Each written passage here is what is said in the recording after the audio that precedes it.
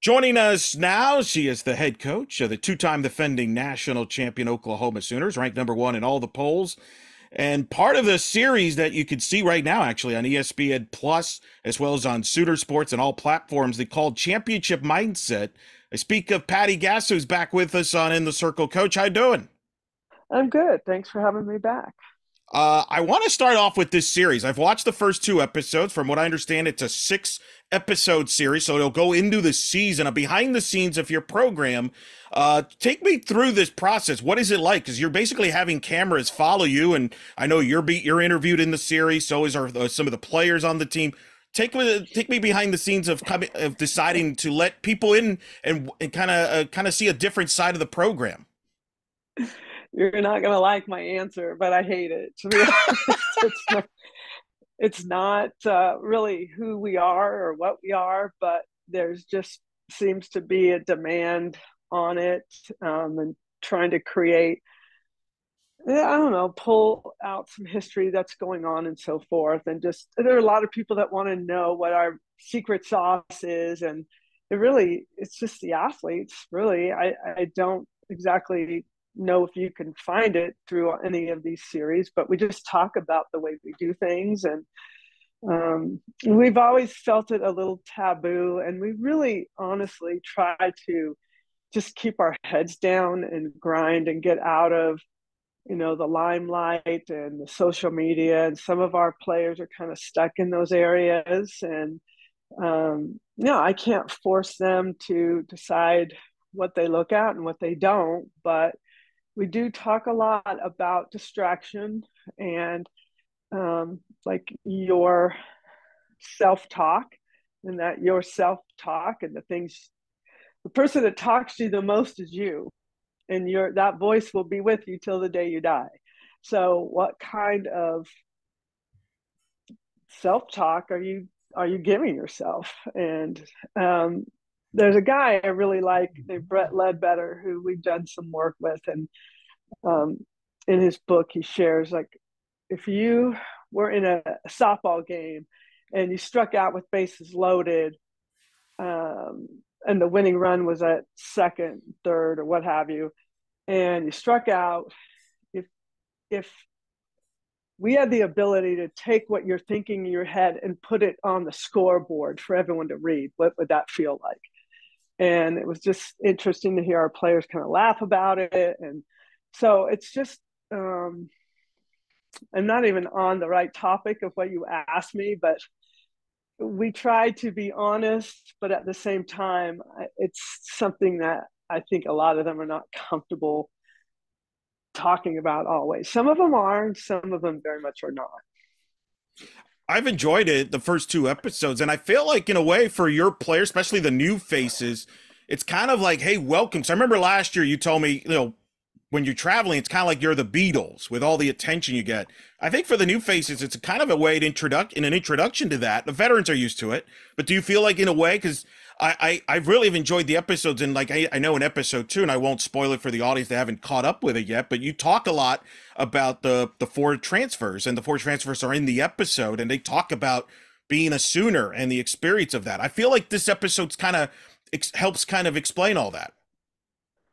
Yeah, I think so. I mean, um, when new players come in, we have a returning group of athletes that really have been indoctrinated themselves by upperclassmen when they were young. So it's their role, it's their job to create the atmosphere that they know is important for us to be successful. So as a young athlete or a transfer, if you walk into this setting, you got to learn how to get in it and compete and fight, and at the same time root for the person who's in the same position with you, versus having these rivalries and so forth. So there's a lot to learn, and specifically the transfers, they all had made a comment like, I really feel as like a super senior, I want to have an opportunity to maybe win a national championship, and your team has shown you know how to do that. And so before I even accept them into the program, we talk a lot about what it takes. and if they have what it takes. So it's no surprise when they arrive what it's going to look like and feel like. And that's really what we've been dealing with, is just constant competition. I'm very fortunate to have so many really good athletes that every day we scrimmage, you've got two teams that are really, really good. That could be, in the top 5 in the country is what I feel like.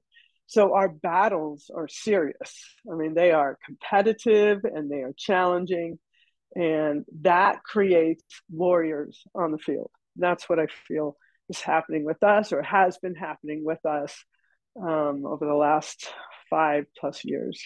You've got a lot of returners and a lot of talent back, but is it still strange not to put in the lineup card Alo name in there among others, as well as Elam, Snow, Johns? I mean, it's kind of the underrated part. You've lost some good people here, a lot of talent to replace. Yeah, absolutely. And yeah, it hurts because I really love those guys more than anything, more than their play. I just loved working with them as athletes and young women. And the beauty of this is I still talk to all of them, occasionally. And Aloe is now going to be joining forces with the Sparks in Oklahoma City and on the same field with Kaylani Ricketts and Lindsay Elam. I mean, I get to go watch that. That is exciting for me. So they're gone, but they're still close enough that I get to talk with them quite often. I feel like it's been long overdue, by the way, having a professional team in Oklahoma for softball. I always wondered that even during the NPF days. Why wasn't there a team in Oklahoma with that fan base? Like, that seemed like a no-brainer to me. So I'm looking forward to that this year when that debuts there for that over there in that market. Yeah, I think they're going to be playing at the Hall of Fame Stadium as well. And they've got some good athletes. It's going to be a good team. I think they're putting together some really solid pitching staff and just good hitters. So, yeah, I'm looking forward to it. Everybody's going to ask you about your offense and your pitching. I'm curious about your defense because I always, it's the most underrated part of your team. Everybody always focuses on the other two aspects, but you've had great defenses that have helped you win national championships, great plays in Oklahoma City. And I'm curious at the catching position, you do return Kenzie Hansen, but you lose Elam. You lose Snow at first base. You have some options at first base, and then Johns was great at third base. Just talk about your defense because people look at your roster and they look at your talent. Oh, there's a lot of pieces and a lot of decisions, and I know part of it is who gives you the best option as far as defensively as well as the bat. So how is that looking? Yeah. Really good. I'm glad. I'm very thankful that you recognize that because everybody talks about the other two parts of the game because um, it's just the home run or the big strikeout. But last season, the national championship in 2022, and I know there were big home runs, but defense killed the momentum of our opponent every time. And it was Jada Coleman reaching over the fence a couple times. It was Grace Lyon making great plays, TRA, all throughout the lineup. They were making big time defensive plays. So one thing I told our team is in order for you to get in this lineup, you have to be really, really good at two positions. I don't care what they are. Choose what you think you can be best at two positions, as well as be a very, very solid hitter. So we really work hard to recruit the athlete that is, I guess, compared to, say, basketball. Maybe you could be a great shooter, but not very good on defense, or vice versa. To me, you got to be a two-way player. You got to be able to do a good job at the plate. And it's not like you have to come here to hit home runs. That's not what we're asking. It's being a good, consistent, clutch style hitter and a defender who is strong and fast. Got to have strong arms, move well, be consistent. And man, I'll tell you that when these guys really took to what I said to heart, I have been able to move a lot of players around and give us more options, and it's been beneficial to them as well. But they've really done a good job of working hard on their own to give themselves more opportunity to get in the lineup. So defense is my pride and joy. So at least I care about it. So Well, I think I do too, and I think Yeah. the history, the recent memory, and Brito's a great example of what you just talked about because when you got her, she was an infielder. You got her to move to the outfield and kind of be versatile, could play infield, outfield. So it feels like you've got that as well with some of the, in particular, the new faces, the freshmen and the transfers that you could probably move the pieces around and give you some different options. Yeah. Right now, I think Brito has is pretty much locked down third base, but Alina Torres can play a good third. Alina Torres is also working in the outfield. She's also working at first. Sid Sanders working at first, working in the outfield. Haley Lee behind the plate, working in the outfield. Jossie Erickson, one of our freshmen, catcher, first base, outfield. I mean, they're moving all over. And I thought, okay, well, there's still going to be a weakness because that's their second position, and they really are mastering some of this. So I'm really excited. I'm pleased that they listened and that they did the work to make themselves an option. So the newcomers have understood this and jumped right in on it. Pitching wise, you returned Jordy Ball, you returned Nicole May, you got Alex Taracco over from Michigan, you got S.J. Guerin, the freshman, and Kirsten Deal, the freshman, who's the number one ranked player in the country. How do you feel about your staff this year here? Which obviously got to replace Troutwine, was a big winner for you last year, but overall looks a lot of depth. And obviously, everybody will be asking about Jordy, but I'm curious about the staff as a whole. Sure. Very confident about the staff. They offset each other very, very well. Well, I will talk on Jordy. She's feeling really good, and she's feeling, I believe, like she's ready to jump on that mound and pick up where she left off when she was feeling healthy. And the end of the season was really rough for her because she felt that was her dream to always be at the World Series or in postseason, and maybe felt like she let us down. It's not her fault. It was just something that couldn't be avoided. And she did a good job of rehabbing and letting it heal and all that good stuff. So we are in a good place with Jordy. She's just really, really excited about this start of the season. Nicole May, I believe this is going to be her best season. I think she's an underrated, not talked about pitcher on this staff that deserves a little more attention. So I think she's going to really come into her own.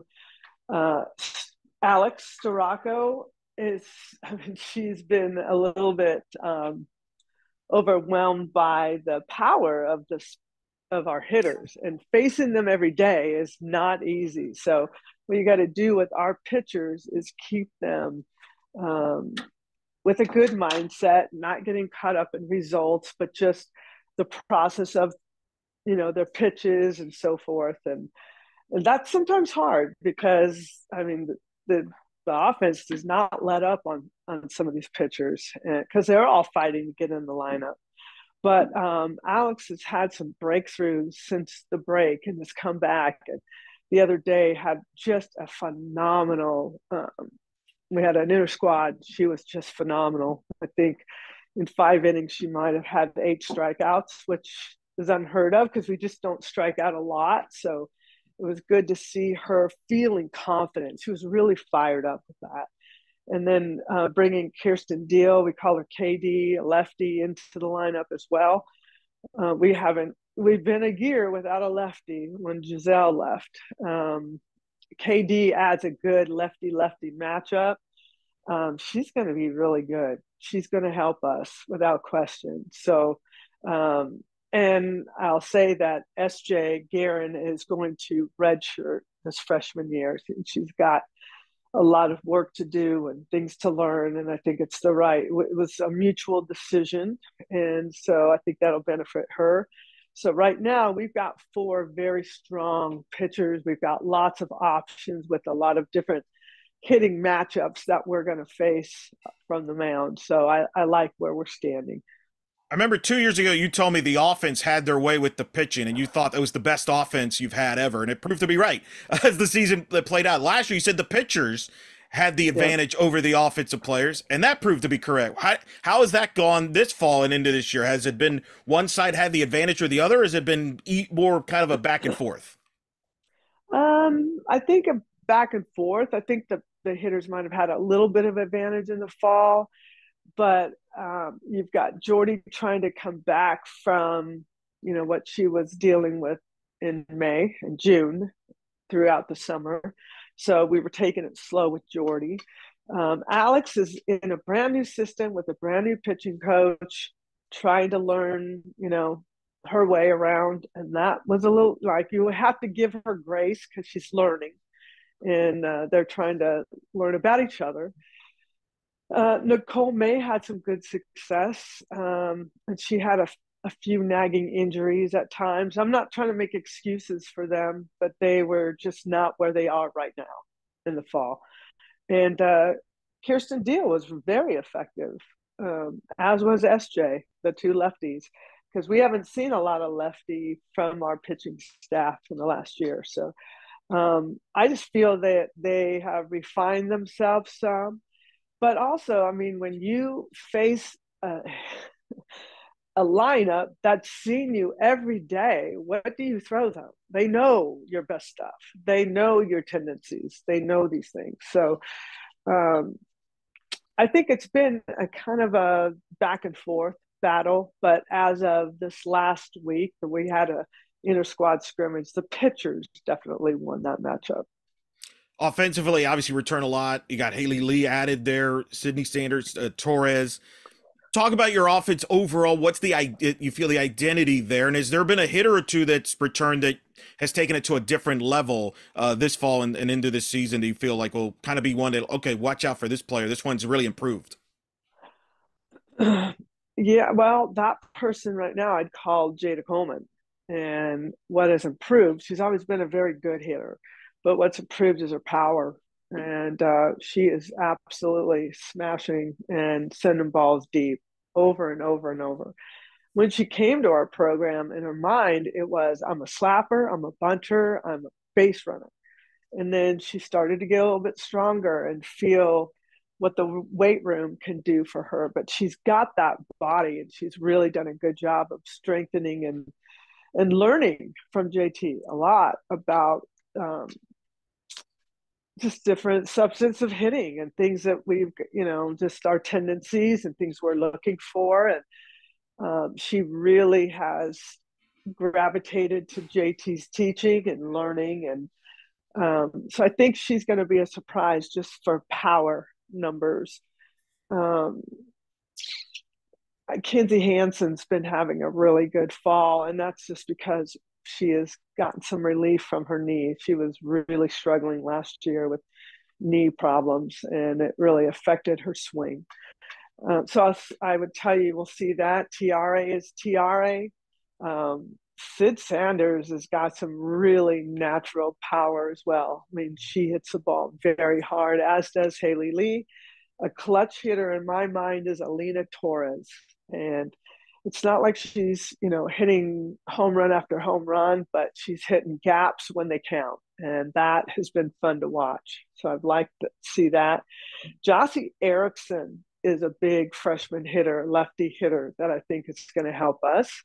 Riley Boone has created a lot of power in her swing as well, much like Jada. So I don't feel like I have like those slappers. I don't, these guys want to swing and they're doing a good job of it. So it's throughout the lineup. Alyssa Brito's improved offensively. I felt like last year during postseason, she was really important for us. So, I mean, I could go on, but it's just a very potent offense that has interchanging parts. So every player on this team has some kind of role that they can step in to help us to win. So it's going to be fun. It's a little challenging on my side because a lot of these players would be starters in most every program, but um, we're going to work this as a just kind of a community of players. Right, but it brings just competition. You've told me you like that it brings a ton of competition internally in practice. Like if you want to play, you got to earn it in practice. 100%. I will tell you that's ultimately the reason for our success is the way we practice, which is hard, but the competition at every position. It is constant. It is constant. and the fight is constant, and they know it. And if you let off the gas, you're going to get beat, or someone's going to step right over you, and they don't like that. So that has been the big difference, truly, for this team.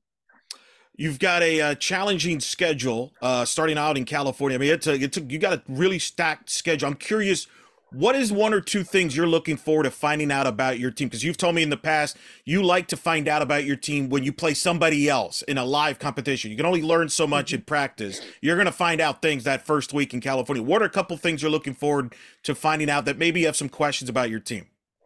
Yeah, I don't know yet. I think I'm going to find out when it happens. I think we've got some good leadership. We've got some veterans on this team that know how to lead young ones through it. I'm interested to see how we handle adversity and as a team. We've been separated as a team, like one team against another for so long.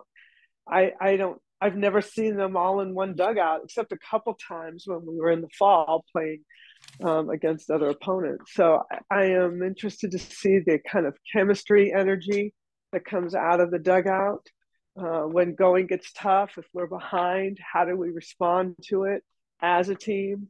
I'm anxious to see the leaders that really step forward and the way I just like to listen. I like to hear what they're saying and how people respond.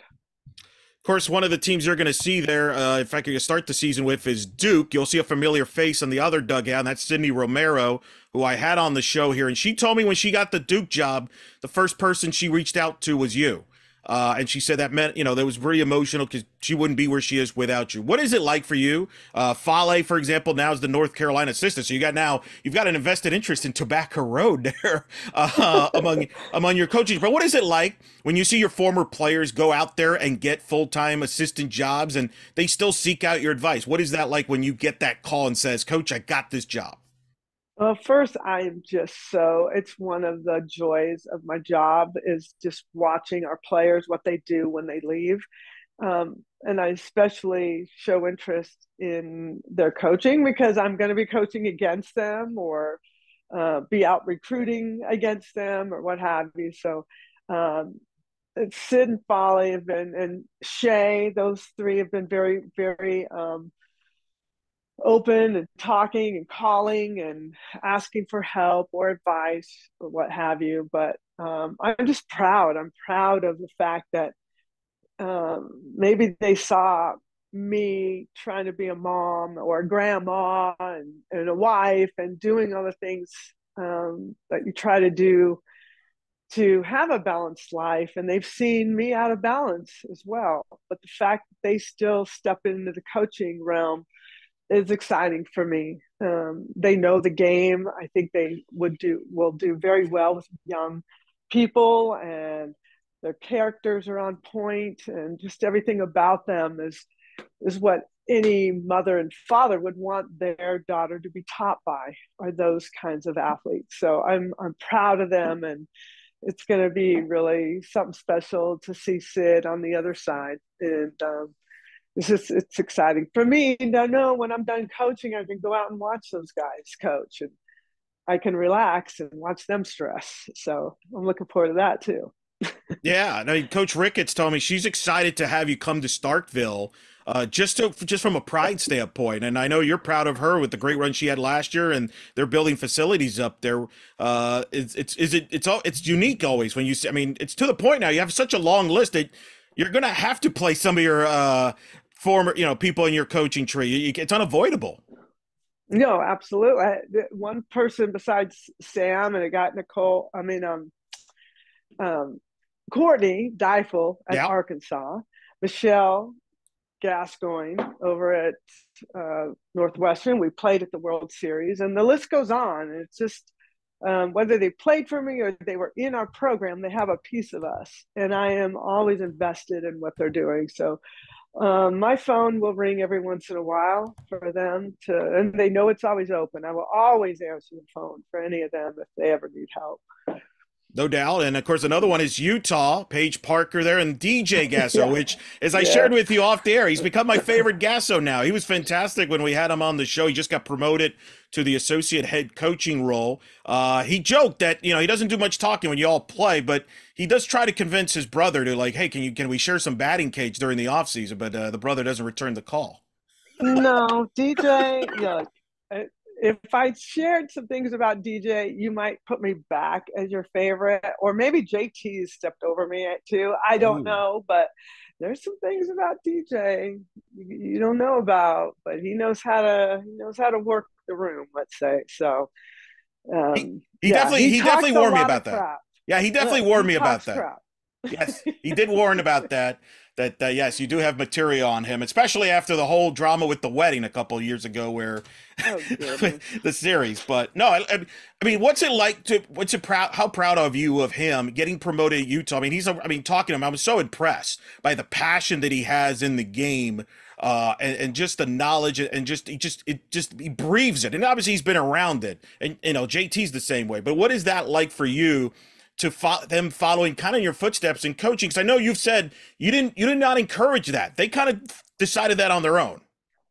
Yeah, I never thought they were even paying attention when I would take them on the road or we were at home. They were just playing wall ball against the siblings of our players usually, or just messing around. I didn't never thought they paid attention. When I came home, they would not question me much. And then as they were starting into their careers and, kind of ending their careers and wondering what they were going to do next, both of them naturally wanted to go into coaching. And that I was pleased about.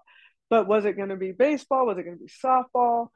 And I'm pleased too that they chose softball because I think they're very relatable. They've been around young women and understand how to work with them and so forth. So there was a time when I mean I just thought I was not doing a good job for my family because I was so worried about our team and not paying enough attention to my kids and thinking, oh geez, I'm gonna regret this. And there were times when I really did regret my position and what I was doing, not giving my time to my kids the way I should. But when JT got the job, he started his first job at Purdue and then DJ getting the job at Utah. It's just been a really full circle moment, truly, where I just sit back like, wow, that is amazing. So, my ultimate dream one day is to sit and watch them coach and have their kids crawling all over me so I can be a grandma and be a regular person and alleviate the stress that goes with it and just, root for them wherever they are and whatever they're doing.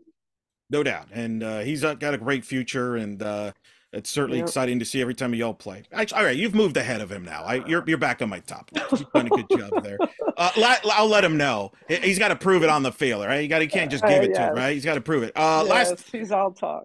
Last one, before we let you go, you've been so kind. We've talked in the past about the new stadium. In fact, in the opening episode of the championship mindset, it shows you kind of the ceremony for the new stadium and on track. Just give us an update because people constantly asked about that. I know it's still on schedule for 2024. I've had Coach Ricketts. Everybody's like kind of like, man, now is when the new stadium comes. They're like looking forward to seeing that when that opens. Tell us a little bit about that, an update on that. Well, it's been a long time coming, without question. The update is they went in and pulled a bunch of trees out at night so people wouldn't be so upset watching that happen. And they've leveled the ground, and actually they've um, digging have dug down into the soil so you can see the outline of an infield. And they have perimeter fence, so when you're driving by you can kind of see over the fence just a little bit, but the perimeter fence is so big, it's like takes so much room. I didn't expect or anticipate the stadium was going to take up that much land. It is huge. It is huge. So it just kind of is a wow factor when I go by it, like, oh my goodness, I just didn't expect it to be as large an area.